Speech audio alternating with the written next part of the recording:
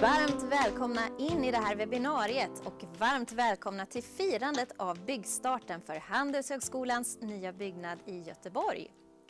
Ni har blivit inbjudna hit av Akademiska Hus för att vi ska fira den här milstolpen tillsammans och ta ett digitalt spadtag kan man säga.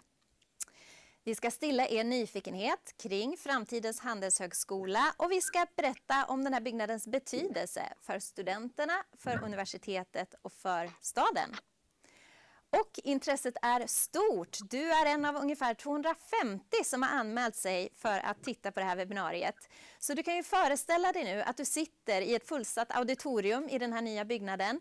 Det är fullt med folk och du sitter i mitten. Och jag som ska guida dig heter Amanda Termén. Jag driver Språng Kommunikation som är en kommunikationsbyrå i Göteborg som jobbar helt och hållet med hållbarhet. Och det är ett tydligt fokus i det här projektet. Men det övergripande temat för både huset och för det här webbinariet är mötesplats. Och det är någonting som går igenom hela den här byggnaden. Den ska samla forskare och studenter som tidigare har fått vara på olika platser i Göteborg. Men nu ska alla få plats att vara på Handelshögskolan. Den ska också gifta ihop Handelshögskolan och Göteborgs universitet som den tillhör med staden och med regionen eftersom att en ingång till Västlänkens station Haga kommer att vara integrerad i huset. Naturligtvis kommer det här huset också att innehålla många mötesplatser. Och det blir ett spännande steg också mot cirkulärt byggande eftersom att man kommer att återbruka så mycket som möjligt från den byggnaden som stod på platsen tidigare. Vi kommer att få en smygtitt in i framtiden idag på den byggnad som ska stå på plats år 2025.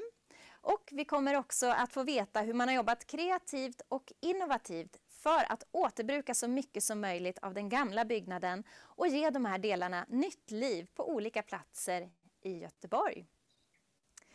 Blir du nyfiken på någonting under det här webbinariet och vill ställa frågor så går det bra. Du kan ställa dina frågor i chatten och så kommer vi att ta in dem i samtalet i den mån som är möjlig, beroende av tid förstås. Och vill du titta en gång till eller du kanske vill rekommendera någon annan att titta i efterhand så går det bra för både svenska och utländska vänner. Det här webbinariet kommer nämligen att textas på både svenska och engelska och finnas tillgängligt. Och ni kommer att få en länk i er mejlkorg.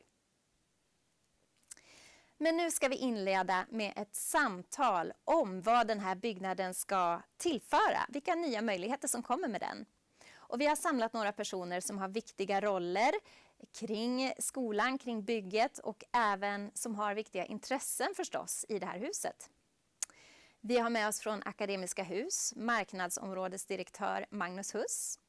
Vi har med oss från Handelshögskolan, rektor Cramér och vi har med oss studentkårens ordförande Linus. Vi har med oss från universitetets sida rektor Eva Wiberg. Och vi har med oss för att representera bygget Shahroz Sahba som är regionchef i väst för Serneke. Men jag vill börja med att vända mig till dig Magnus Huss. Du som är marknadsområdesdirektör för Akademiska Hus. Och vi har ju kommit hit för att fira tillsammans idag. Och då vill jag ställa en klassisk sportfråga till dig. Hur känns det att vara framme vid det här första spadtaget? Fantastiskt bra skulle jag säga. Ett spadtag är ju en symbol på ett eller annat vis.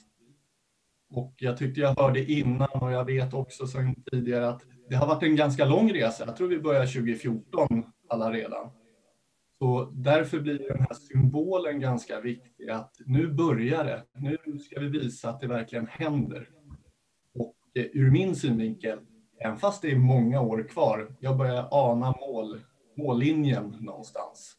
Det tycker jag är jättekul. Så det är liksom väldigt mycket symbolik och glädje. Väldigt många. Ja, men det är en härlig känsla.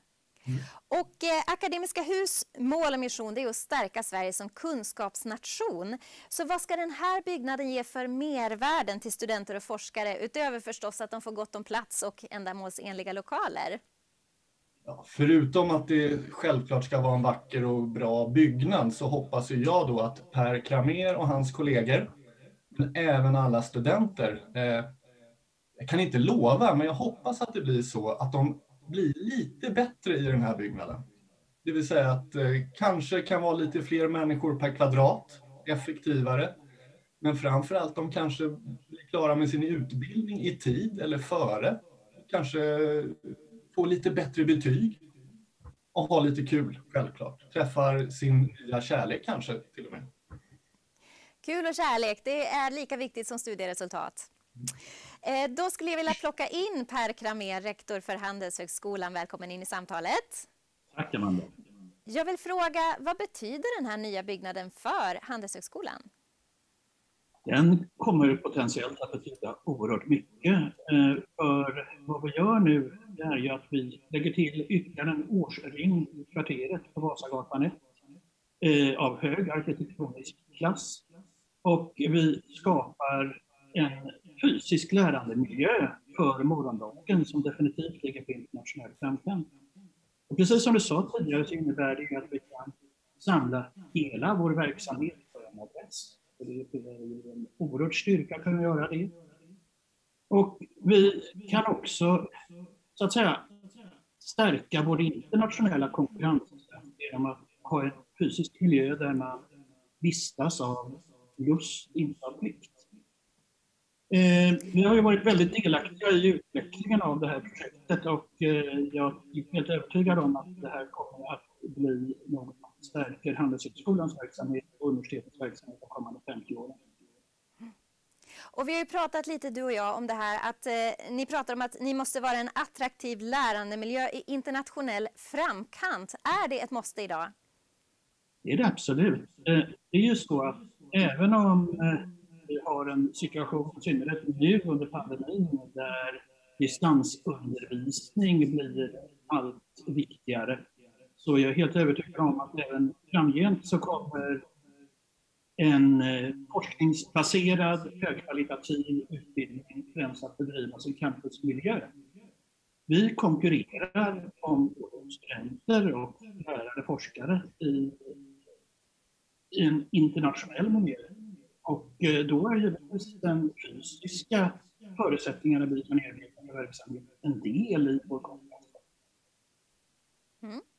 Om vi då tar och lyfter blicken lite till hela universitetets nivå, för Handelshögskolan är ju en del i Göteborgs universitet, så vänder jag mig till Eva Wiberg som är rektor för universitetet. Och den här nya byggnaden, den ska ju bli en del i något du kallar City-universitetet. Vill du berätta vad det är för någonting? Det är inte jag som har myntat det, utan det har funnits där en längre tid.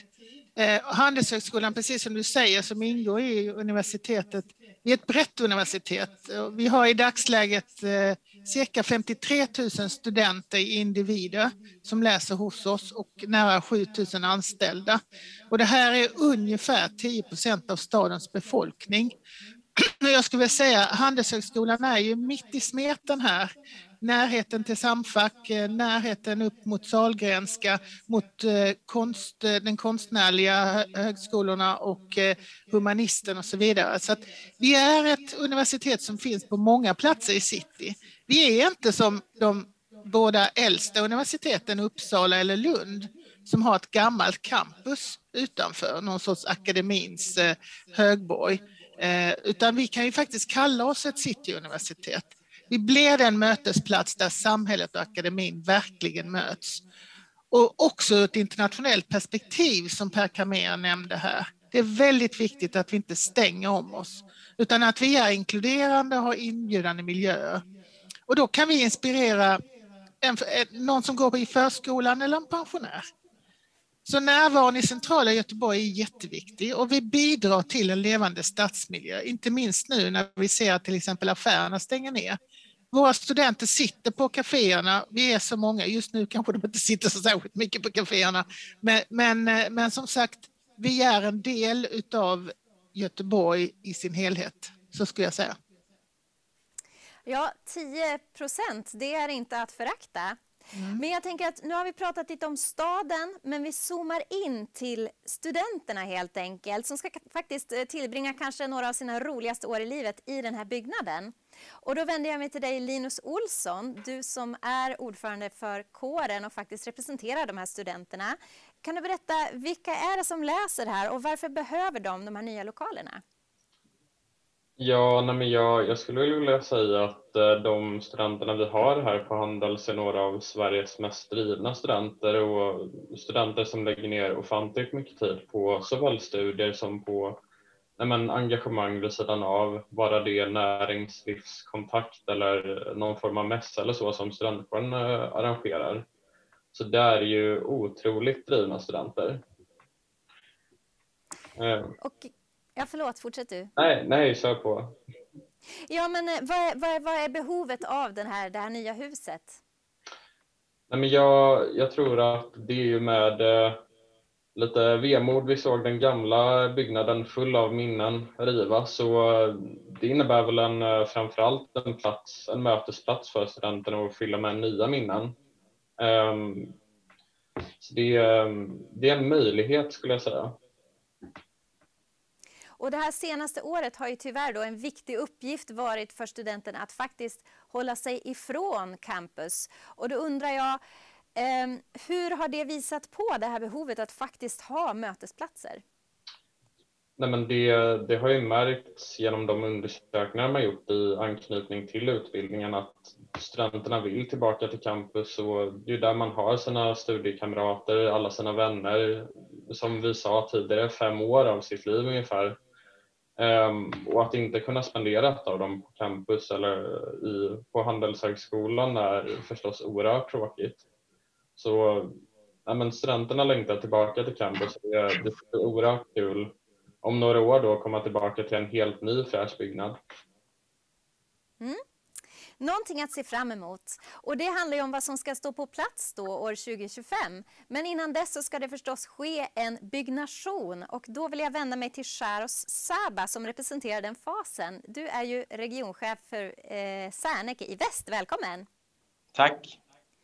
Vad är det som är speciellt och intressant med det här projektet ur ert perspektiv? Ja, men det finns ju många aspekter, men framförallt så tycker jag det är väldigt viktigt att vi har fått vara med i ett tidigt skede och bidra med hela vår kompetens då, och tillsammans med många övriga aktörer forma det här då, så att det tycker jag är väldigt intressant. Och du har ju också betonat det här med samverkan, hur ser du på det? Men samverkan är ju en form som vi föredrar just för att vi får vara med i ett tidigt skede och bidra med hela vår kompetens och skapa mervärde. Och det tycker jag är väldigt bra då att akademiska och flera har valt att göra på det här sättet i projektet. Och Per Cramér, du har också talat en hel del om den här samverkan och hur viktig den är. Och det här temat för eventet, det är ju också mötesplats. Och är det någonting mötesplatser ska möjliggöra så är det ju alla möjliga former av samverkan i framtiden förstås. Mellan studenterna, mellan universitetet och staden och så vidare. Men vad tänker du om Handelshögskolan som mötesplats i framtiden? Jag tror ju att överhuvudtaget ett universitets roll som mötesplats är ju det som framgent kommer att göra universitetet unikt. Det är det som kommer att göra att ett universitet är något annat än distansverksamhet.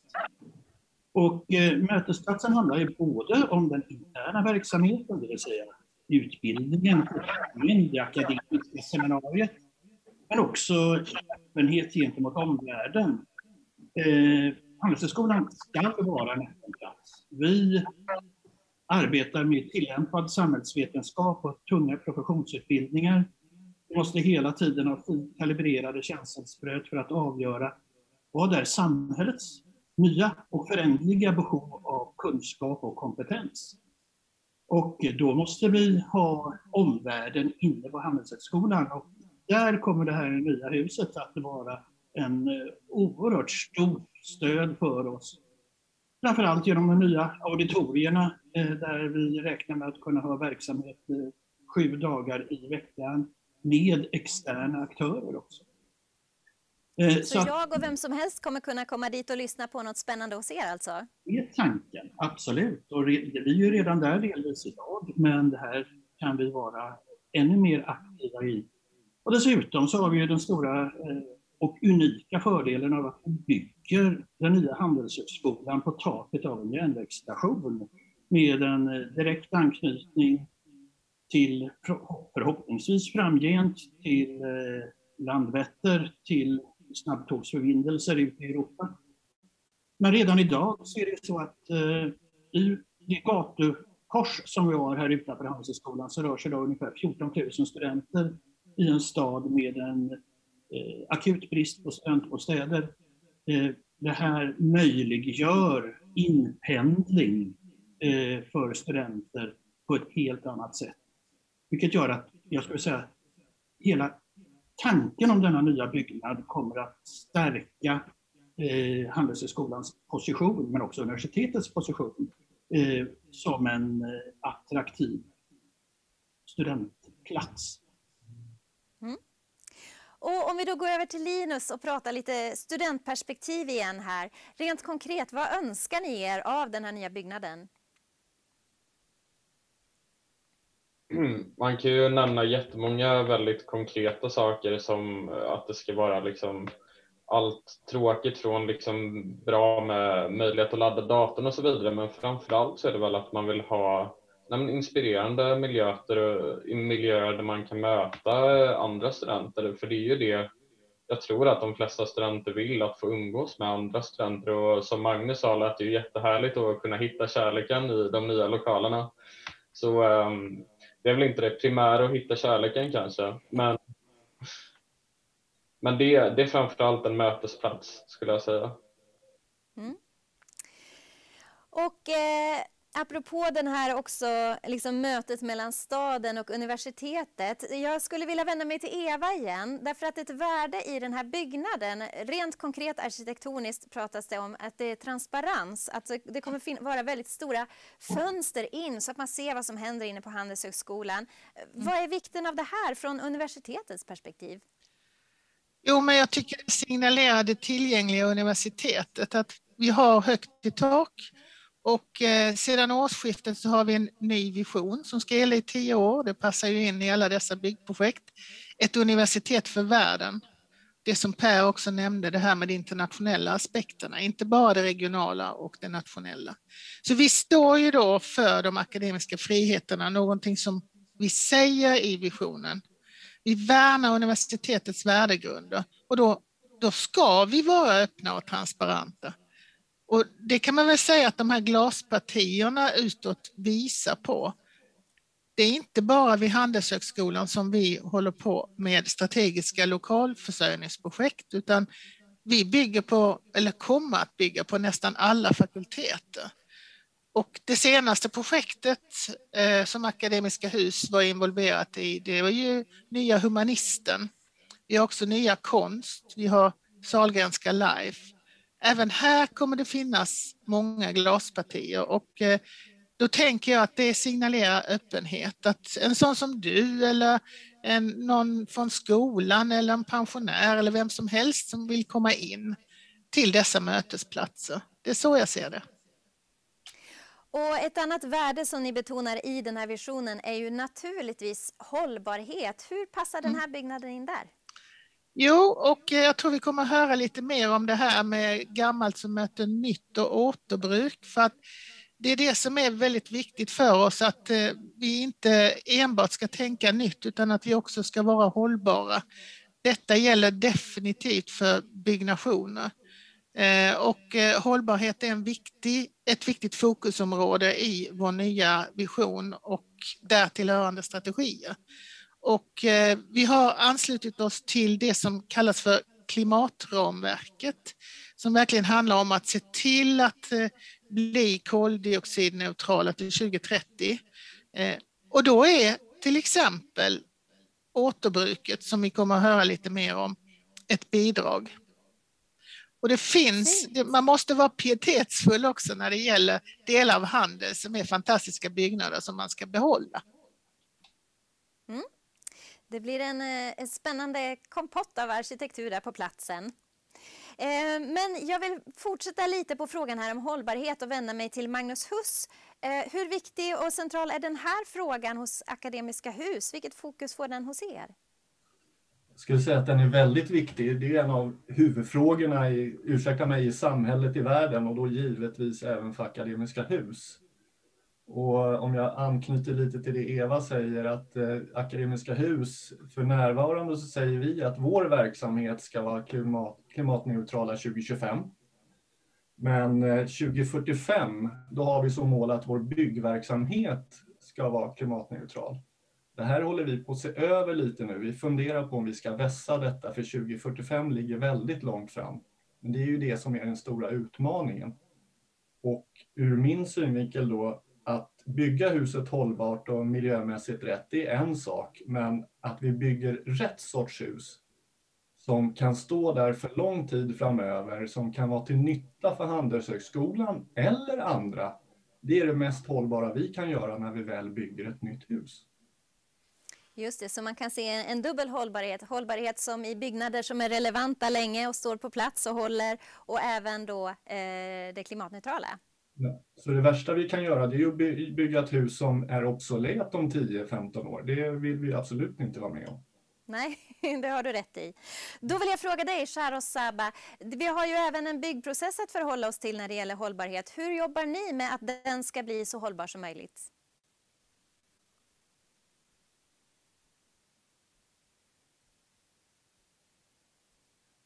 Har vi något ljud här från Shahroz? Nu! Bra, då får du börja om. Berätta för oss hur jobbar ni med själva bygget. Nej, men det finns ju flera aspekter, och en av aspekterna när det gäller sociala biten så har vi en ambition i alla fall att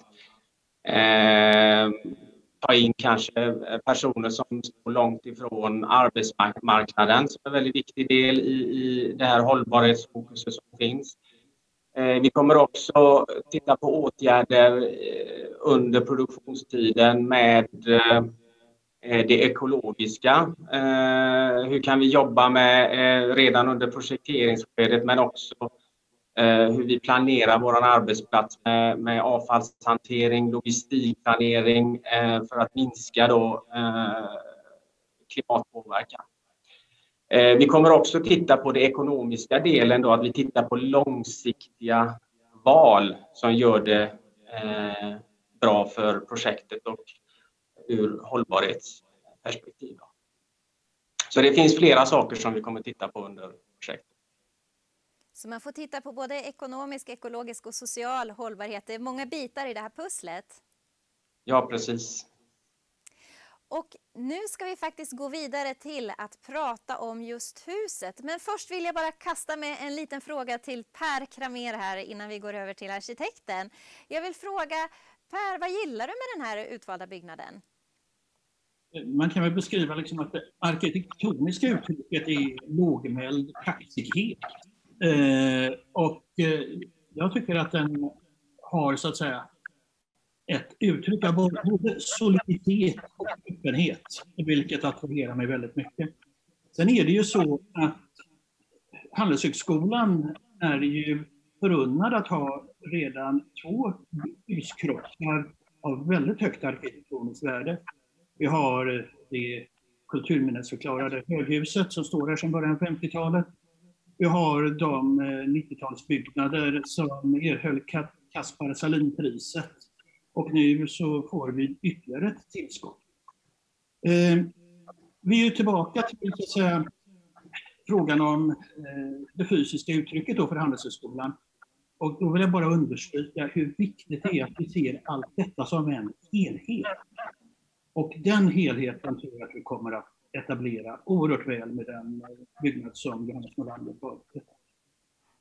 Så helhet och lågmäld kaxighet, det tar vi med oss vidare in och säger stort tack för era perspektiv allihop. Nu ska vi gå vidare och ta en titt på själva huset. Det ska stå klart alltså år 2025. Men det här började redan år 2014 när det utlystes en arkitekttävling. Och det var hela 73 arkitektkontor från hela Europa som ville vara med och tävla. 6 stycken valdes ut att ta fram ett bidrag och det vinnande bidraget hette Annex.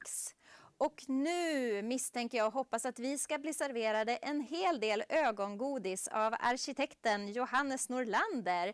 Välkommen och snälla berätta för oss om det här huset. Tack. Jag tänkte jag skulle dra en liten presentation där vi kan se både huset, hur det ser ut och hur det är organiserat. Och lite hur det förhåller sig till platsen. Så jag delar skärm här.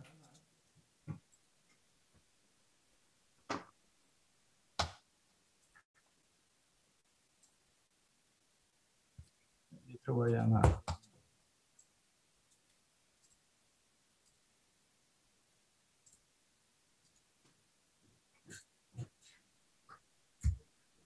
Ser ni min skärm här nu? Vi ser din skärm. Ja. Här har vi kvarteret Handelshögskolan och dess placering ligger ju liksom i någon slags gränsland mellan Vasastadens tunga stenstad och Hagas lägre arbetarbebyggelse.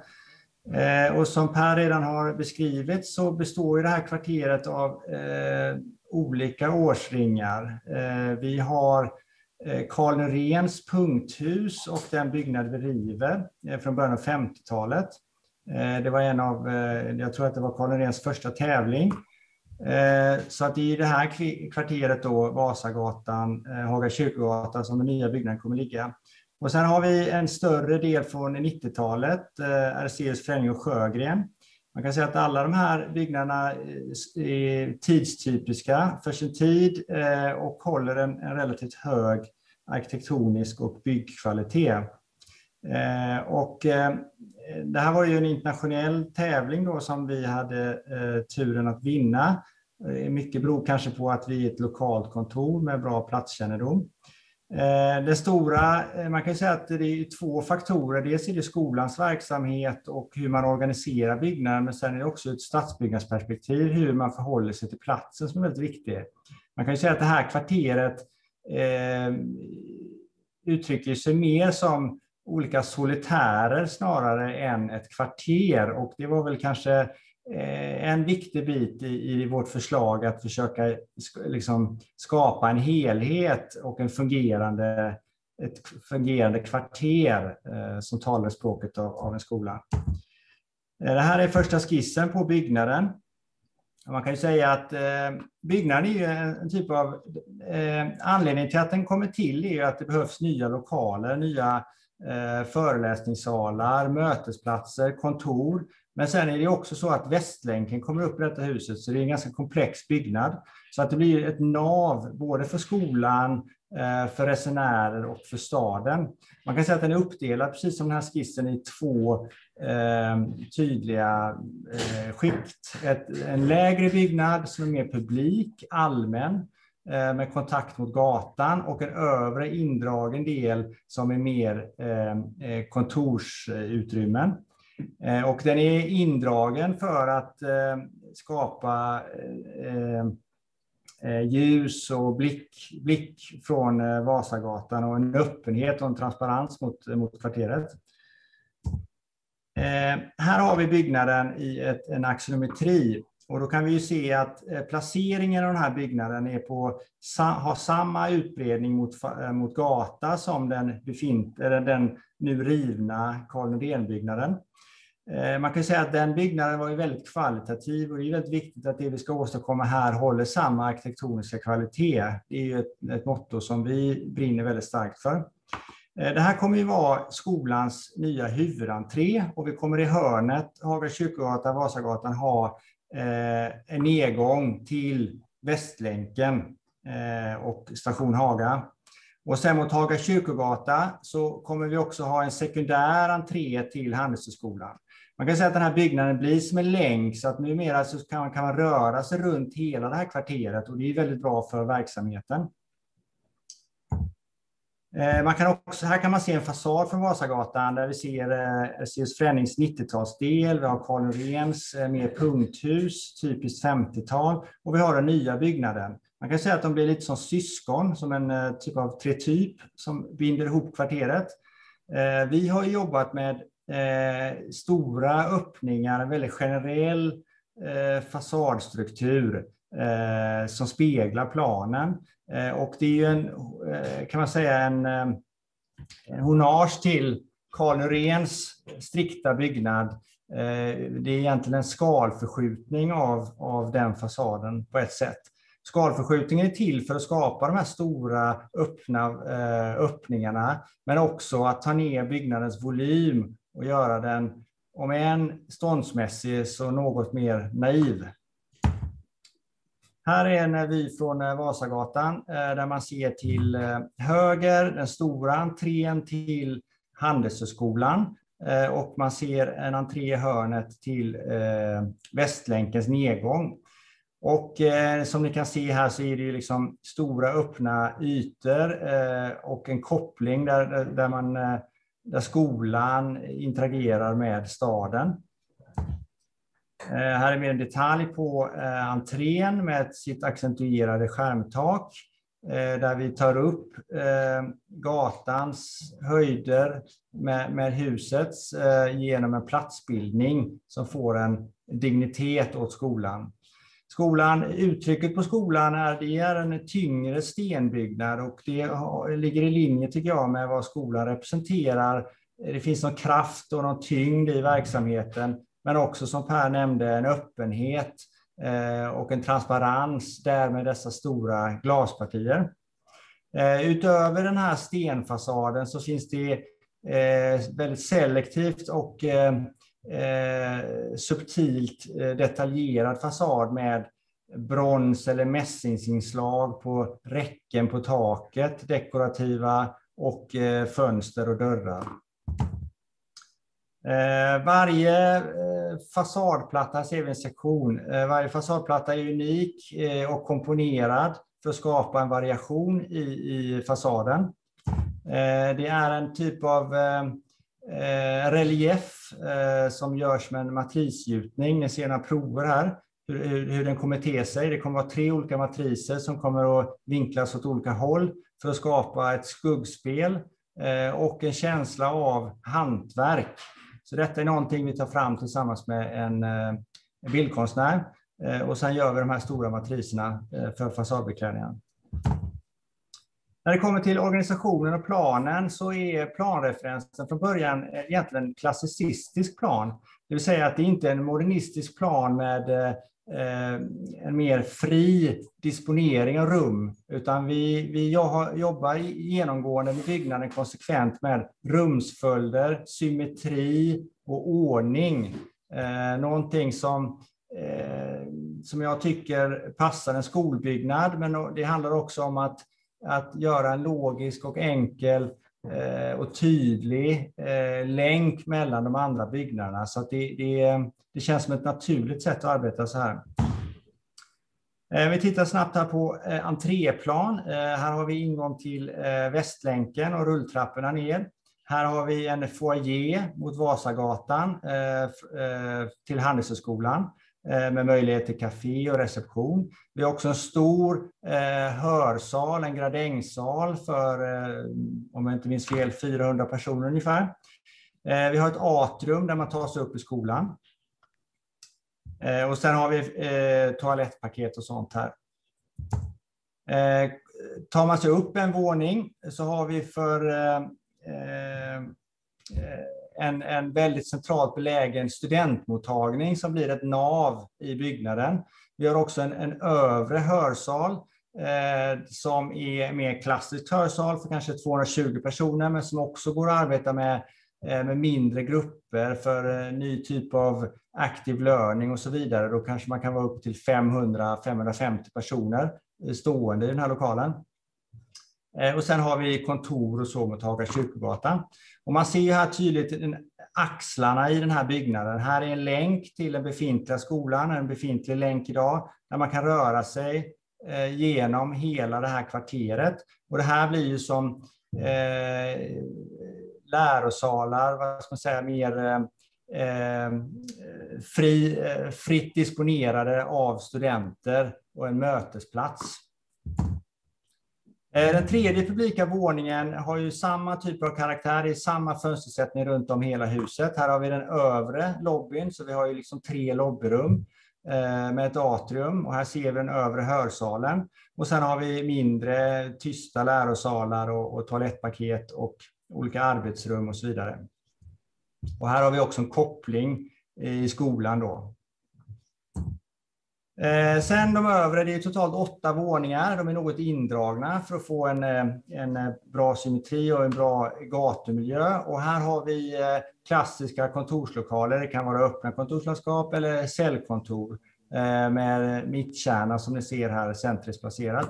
Och sen har vi då också en terrass som vetter in mot gården. Vi skapar ju också inte bara ut mot gatan utan in mot gården, så skapar vi ju också en trevligare miljö både för studenter och lärare med möjlighet att sitta och dricka kaffe och vi tar in grönska och så vidare. Interiört så är konceptet när det gäller liksom materialitet och färger och så, går i ton med byggnadens exteriöra upplevelser. Det är sten och det är dova, jordnära och tyngre material i de nedre publika delarna främst, för att skapa en dignitet och en långsiktig kvalitativ byggnad. Här ser vi ett snitt genom de här 3 lobbyrummen som är centrala i det här hörnet, med kontakten mot gatan och kontakten mellan våningsplanen. Vi är övertygade om att det här kommer att bli väldigt fina rum för lärare och elever, men också för folk på besök. Här är vi på den nedre föreläsningssalen, en klassisk föreläsningssal med den senaste tekniken. Här har vi den övre föreläsningssalen som har gradänger med utblick mot gården. Här har vi möjlighet att jobba med en klassisk sittning på detta sättet för en föreläsning, men man kan också rotera stolar och ha mindre grupparbeten.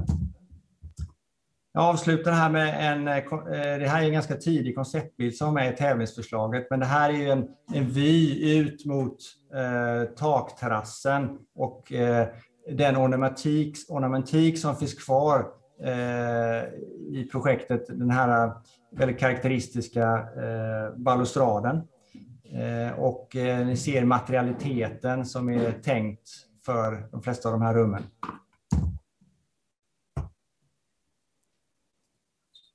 Tack så mycket Johannes. Vad härligt att få kliva rakt ut från tentan till grönskan. Ja. Och sen en kopp kaffe på det kanske. Jag skulle vilja fråga dig, nu får du chansen här att tala i egen sak, men vad tycker du gör det här huset till någonting extra? Jag tycker att det är placeringen i staden och mötet med både Västlängs skola och stad som är väldigt spännande att arbeta med. En svårighet är ju programmet, det är ett komplext program, en komplex byggnad, och samtidigt hålla byggnaden så tydlig och enkel och konsekvent som möjligt. Det är någonting som vi arbetar väldigt hårt med. Och du fick ju också, ni vann ert förslag därför att ni var ensamma om att ha en strategi för hur huset ska stötta den pedagogiska verksamheten och nya former av lärande. Hur tänkte du kring det lite kort? Ja, men alltså det är viktigt från allas aspekter, både från skolan och Akademiska hus, att göra en generell byggnad som är anpassningsbar över tid. Lärande är ju någonting som utvecklas. Det finns ju många olika sätt hur man lär ut. Och det ska också finnas möjlighet att anpassa byggnaden till det framåt. Så att det handlar ju också om organisation över kvarteret som jag nämnde förut. Att man får den här byggnaden bli en del av hela kvarteret och skolan. Det är ju ingen enskild solitär utan det är en del av Handelshögskolan. Och de studenterna som kommer att gå på Handelshögskolan om 5 år kontra idag, hur ska deras vardag vara annorlunda i den här byggnaden, tänker du? Ja, förhoppningsvis kommer de ha mer möjligheter att mötas. För de ytorna vi skapar som inte är programmerade, de här stora lobbyrummen, är någonting som idag lite saknas på skolan. Så jag hoppas att det blir ett nav. Och också med studentmottagningen så tror jag att det kommer vara ett väldigt positivt tillskott. Vad spännande. Tack så hemskt mycket för den här tjuvkiken in i framtiden, Johannes. Tack. Och nu ska vi gå vidare faktiskt till att tänka lite på det förgångna, nämligen det här med återbruk. Att man har tagit så många delar man kan från det här huset som stod på platsen tidigare och ger det nytt liv i olika delar av Göteborg. Det låter ju jättespännande, så jag vill be dig att komma in och berätta hur det går till. Jan Henningsson som är projektledare hos Akademiska Hus. Hejsan, jag heter Janne som sagt och är projektledare och projektansvarig för det här projektet. Jag tar och bara dela lite just med tanke på hur det gick till återbruket för detta projektet. Så nu ser ni, va? Vi ser din presentation. Tack. Så. Det är ju så att någonstans är detta ett pilotprojekt inom Akademiska Hus just i återbruk. Och nu är Handelskvarteret och de 3 tegelbyggnaderna vi pratade om innan som fick rivas. Men för att alla ska förstå vad det innebär så tänkte jag bara berätta lite om hur vi ser på återbruk i Akademiska Hus. Och då har vi ju till oss att vi är en av Sveriges största fastighetsbolag. Vi har rätt stor omsättning på pengar och även en projektportfölj på ungefär 13 miljarder kronor. Det är bara så alla förstår hur mycket vi kan bidra med. Och precis som Magnus sa innan så är det någonstans nu vi startar vår resa för klimatet. Och han nämnde ju de här åren innan liksom, men någonstans tänker vi att 2025 så ska vi ha en klimatneutral fastighetsdrift. Och projektverksamheten 2045, och skulle vi kunna tidigare lägga det, Magnus, så hade det varit fantastiskt, men det kan nog vara svårt. Men bara för att man får se egentligen vad det innebär, klimatbelastningen, och hur viktigt det är just med återbruk, så kan man ju titta på hur mycket för ett fastighetsbolag som egentligen ligger i klimatbelastning. Och då ser man ju att driften och det vi bygger är ungefär lika mycket. Och nybyggnation har vi ju 50% av allting vi bygger, och sen är det ombyggnation. Kan vi då återbruka det här så hade vi kunnat göra otroligt mycket för klimatet.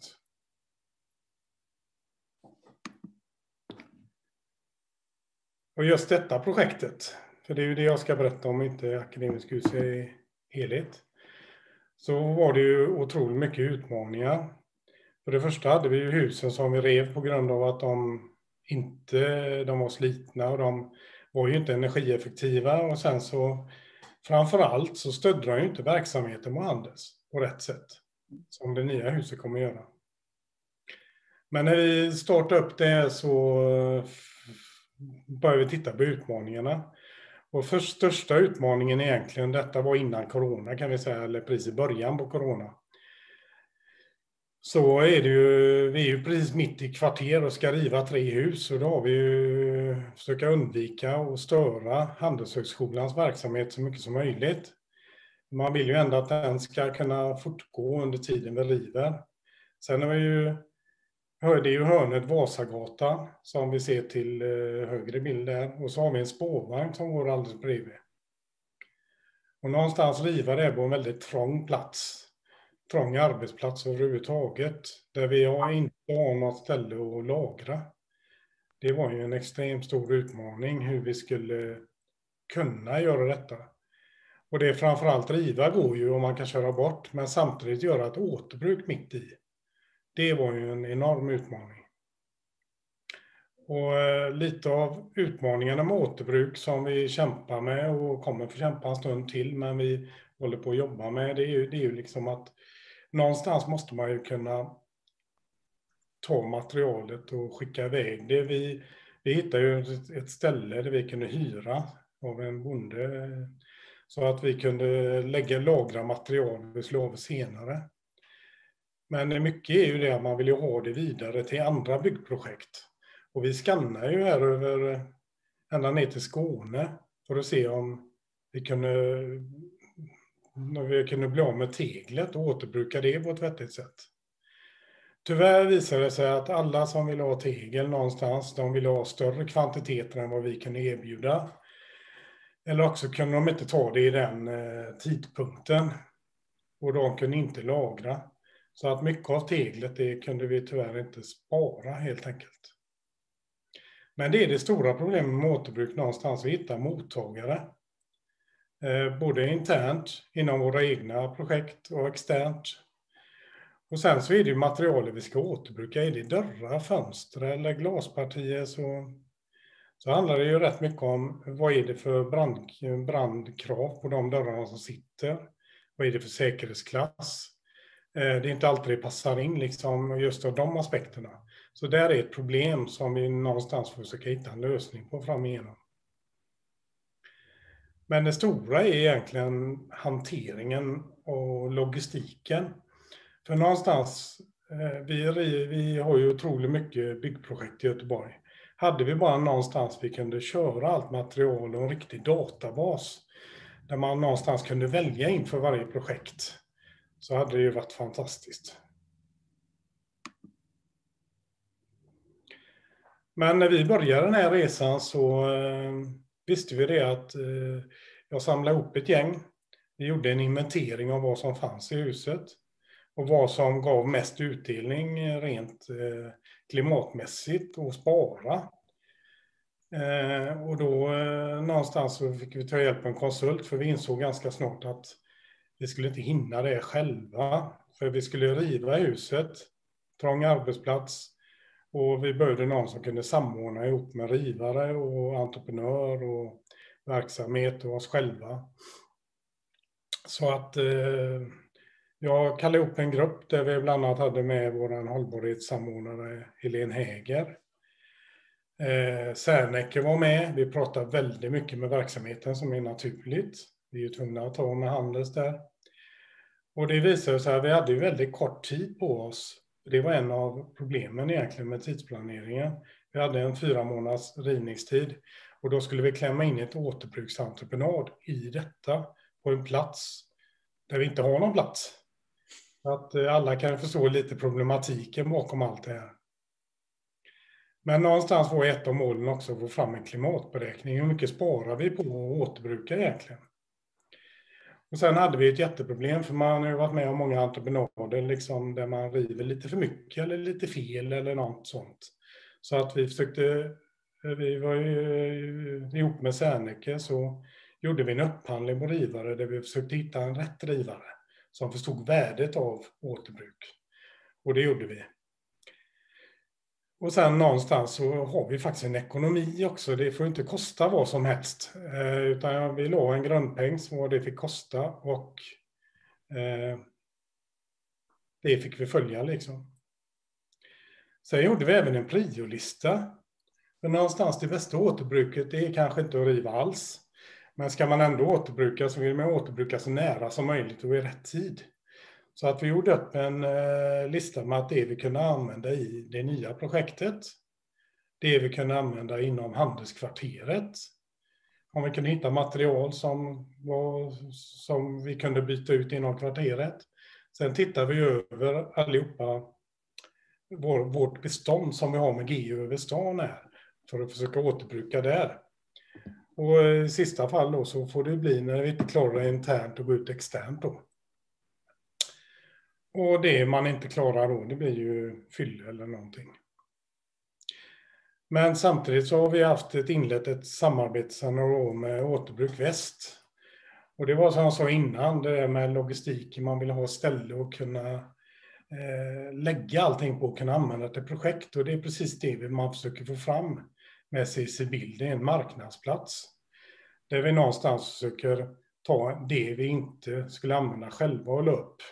Och det är ungefär som blocket kan man säga för fastighetsägare. Då är kanske lite nyfikna på resultatet. Blev det något? Ja, lite resultat blev det allt. Någonstans har vi lagt upp en del på CCBs marknadsplats som vi sa. Men det vi ville första hand som jag sa, det var ju att använda innehållet. Och där har vi använt en del köksskåp och kyl som vi återbrukar. Vi plockar ner det direkt på plats, kör det till ny plats inom kvarteret, bland annat på Ekonomiska biblioteket och 2 andra institutioner där vi kunde använda små köksskåp och pentryn och kylskåp. Vi har använt en del nödljusarmaturer vi hade här som vi har återbrukat i kvarteret. Vi har dörrpartier återbrukat i kvarteret och även diskmaskin. Bara en diskmaskin, men det är ju bra ändå. Och sen har vi våra övriga bestånd som vi har för GU, så har vi också gått en hel del armaturer. Vi hade en projektledare för mindre projekt, Gunilla Park hos oss, som gör småjobb lite över i GU. Så vi försökte tajma med henne när hon skulle göra någonting så att vi kunde i många fall plocka ner armaturer på plats, köra direkt och montera upp på något mindre ställe någon annanstans. Och då kan man ju se också att vi tittar lite utanför huset. För någonstans så var det en del växtmaterial som var runt om som vi också ville ha tag i. Så att vi har ju återbrukat en del växter också, allt vi kan runt om de här husen. Och sen avfallsminskning och klimatnytta som vi sa att vi skulle ta fram. Det håller vi på med lite inofficiella siffror kan man säga, att vi minskar väl avfallet med 100 ton CO2. Och klimatnyttan någonstans blir på 120 ton. De är inte riktigt framtagna, men någonstans där i taggorna kommer vi landa, tror vi. Och det är ju faktiskt ganska mycket med tanke på att vi inte... Hade vi haft mer tid så kunde vi återbruka mer. Men här vill jag bara avsluta lite med att se just hur vi har gjort ordning med växtmaterial ihop med våra landskapstjejer som vi har. Och någonstans har man gjort en park på Medicinarberget där vi mellanlagrar växter som vi tog från Handels. Och sen har vi återbrukat dem bland annat på vårt huvudkontor och kommer att använda på flera andra projekt. Och det var väl allt för mig gällande detta. Tack. Ja, men tack för det, Jan. Då ser vi fram emot att känna igen både träd och stenar från Handelshögskolan på andra platser här framöver. Ja, men så är det ju någonstans det man kan CO2, det är ju lite orättvist, för någonstans är det ju tyngd man räknar. Och dignitet på grejerna, så mycket marksten och sånt är ju väldigt bra att kunna återbruka så mycket man kan. Mm. Ja, men då ser vi fram emot mer sånt i framtida projekt. Men nu är det så, mina damer och herrar, att vi har kommit fram till det här högtidliga ögonblicket som den här stunden handlar om, själva invigningen av det nya bygget. Och naturligtvis ska invigningstalet hållas av huvudpersonerna i den här historien, nämligen studenterna som ska leva sina liv i den här byggnaden i några år. Och därför lämnar jag över till Mette Barten och Anna Hörvalius som är studentmarskalker vid Handelshögskolan. Nu får ni spänna fast er, för vi ska ta en flygtur och förflytta oss över till själva bygget.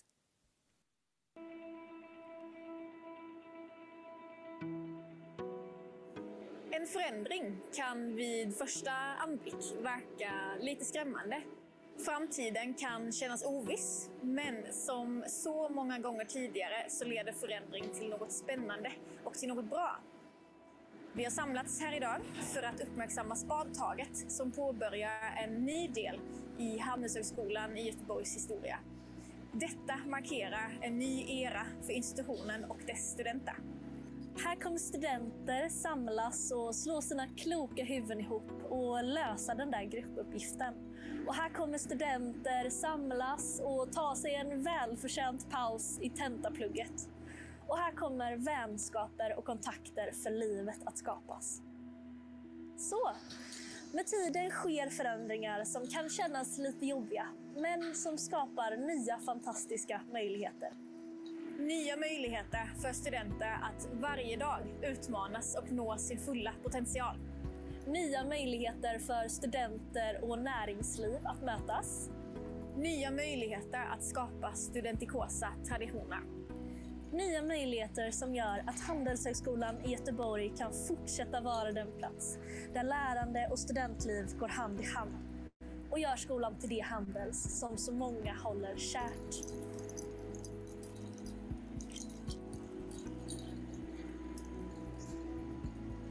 Härmed välkomnar vi er till Handelshögskolan i Göteborgs framtid.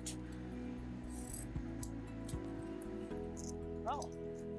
Jag visste inte vad jag skulle titta efteråt. Det gick det. Ja, ser du?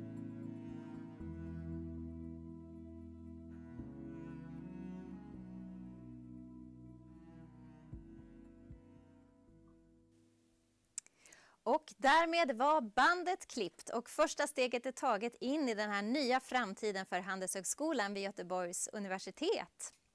Vi hoppas att ni alla har fått en tydligare bild av den här byggnaden och de här goda värdena som den kommer föra med sig, förhoppningsvis långt in i framtiden. Och jag skulle vilja rikta ett tack till er som har varit med och berättat och lämnat ert perspektiv på den här utvecklingen, alla ni som har varit talare idag. Och ni ska få faktiskt något mer av mig än ett digitalt tack. Ni ska nämligen få en pryl. Och vad är det här, undrar ni? Ja, eller det undrar ni inte, för ni ser ju att det är en skärbräda. Men det är inte vilken skärbräda som helst. Den är nämligen återbrukad från rivningen av den här äldre delen av Handelshögskolan. Den här har varit med om många goda skratt, många långa studietimmar och kanske en hel del djupa suckar. Den har nämligen suttit i korridorerna, i bänkar och bord i korridoren på våning 2 där studenter har vistats under många år. Och den här är kärleksfullt utsågad och inoljad av Vägen ut som är ett socialt företag. Så den kommer hem till er. Och ni som har tittat ska naturligtvis inte gå lottlösa utan vi lottar ut en skärbräda bland era mejladresser. Så om ni får ett tungt mejl i inkorgen, se upp, det kan vara en skärbräda och ett eget stycke Göteborgs historia. Nu vill vi säga ett stort varmt tack för det här eventet var för er. Vi hoppas att ni går härifrån med en känsla av förväntan och längtan efter det här framsteget när Göteborg ska bli lite rikare år 2025. Nästa milstolpe i bygget hoppas vi naturligtvis att vi får fira på plats tillsammans med er. Och med det vill jag och Akademiska Hus önska er en riktigt bra dag.